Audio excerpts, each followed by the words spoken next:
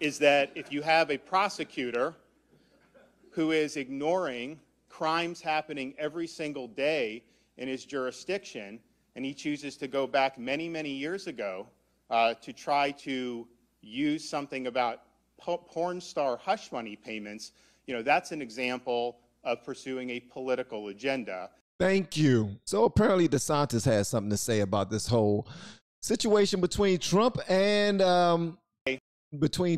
Stormy Daniels, and between him about to be indicted, and because Trump said, look, Tuesday is going down.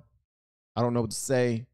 I wish you guys could get out there and just let them know that this is some bull sugar honey iced tea. We not taking it. And but you all see what they're doing, right? You all see what they're doing. So help me do something about this. I will say this: if y'all get out there and actually make some noise, you know, do it in a way that won't get you arrested or make Trump look bad, it will make a difference. But I'm not asking anybody to do a daggone thing. You know what I mean? That's Trump. But guess what? Ron DeSantis got something to say, and I want to hear him say it. Yes, ma'am. Yes, ma'am. Hi, Megan from the Florida Standard. We wanted to know what your thoughts are on the rumored Trump indictment, and if you have any role in it. If charges are brought on him, will you have any role in extradition to New York? So I've seen rumors swirl. I have not seen any facts yet, and so I don't know what's going to happen. But I do know this: the Manhattan District Attorney is a Soros-funded prosecutor, and so he, like other Soros-funded prosecutors, they weaponize their office to impose a political agenda on society at the expense of the rule of law and public safety. He has downgraded over 50% of the felonies to misdemeanors.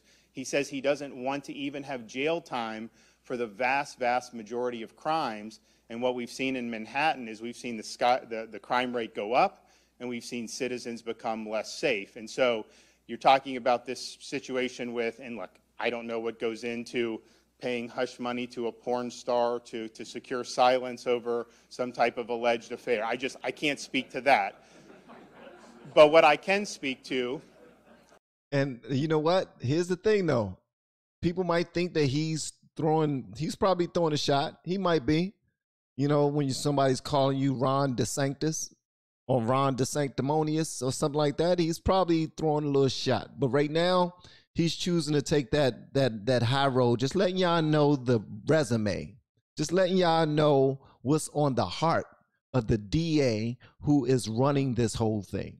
Just letting y'all know. Like this guy right here, the same guy that's pressing forward about this, it has done this, and this. Hopefully that don't go over your heads.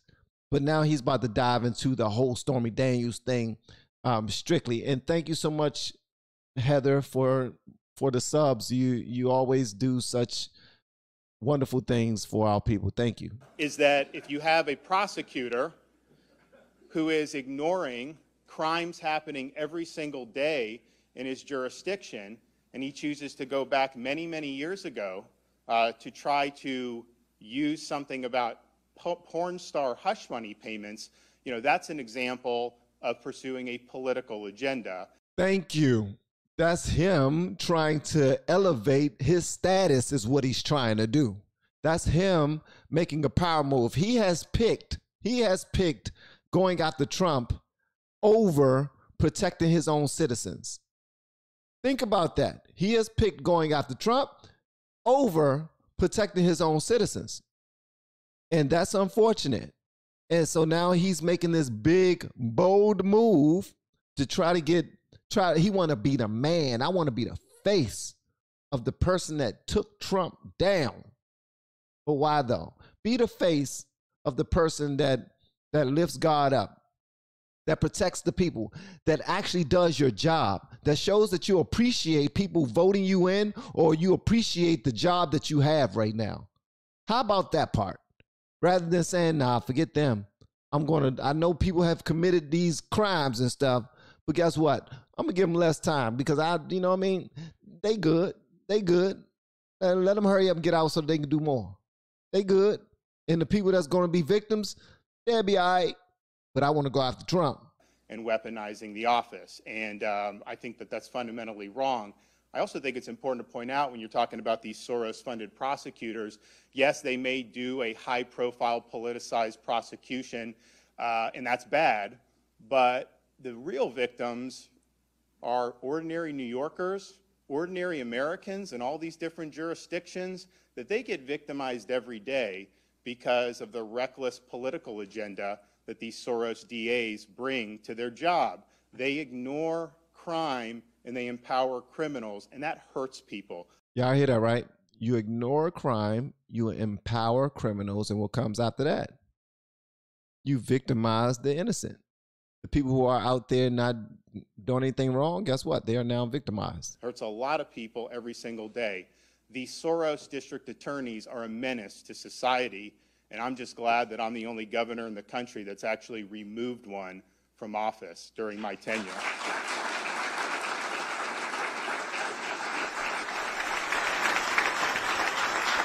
And in terms of... I don't know what in the world's going on with this daggone sound that they put up that goes to this original video, but guess what?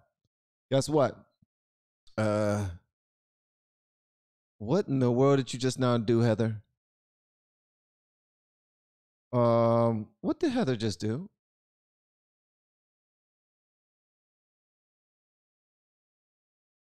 Thank you, Heather. Thank you. I appreciate that. She just now gifted 100 subs to the Twitch community. Thank you so much. Wow. Wow. Shout out to Ron. Let's go, Ron. We are not involved in this, won't be involved in this. I have no interest in getting involved in some type of manufactured circus by some Soros DA, okay? He's trying to do a political spectacle. He's trying to virtue signal for his base. I've got real issues I got to deal with here in the state of Florida. We're obviously shutting down CBDC, which is important. We've got so many things pending in front of the legislature. I've got to spend my time on issues that actually matter to people. I can't spend my time worrying about things of that nature. So we're not going to be involved in it in any way. I'm fighting for Floridians, and I'm fighting back against Biden. That's what I do every single day. He said he's fighting for Floridians, and I'm fighting back against Biden. One thing I will say, and I know a lot of y'all really want Trump to run and you want him to win. And what I'm about to say has nothing to do with Trump running and nothing to do with Trump winning. But Ron DeSantis is someone that I look at as a potential leader. Why? Because he appreciates the job that he was blessed with.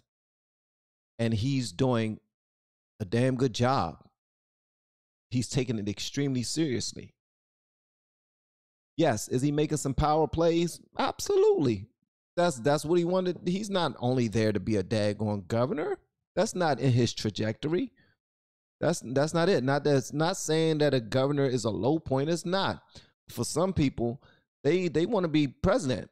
They want to be over this whole thing. And you never know. God might have sent him as a representative of him. We don't know. We really don't know. But continue to look at his record and try and look at him. Try to see the real Ron. You know what I mean? Is he Ron DeSantis or is he Ron DeSanctimonious? Y'all let me know whatever y'all want me to know about that in the comments below. And if you have yet to hit that subscribe button, please make sure you do so on your way out the door. Once again, guys, I'm Van, and now we are all the LFR family. Yeah, I got head hair.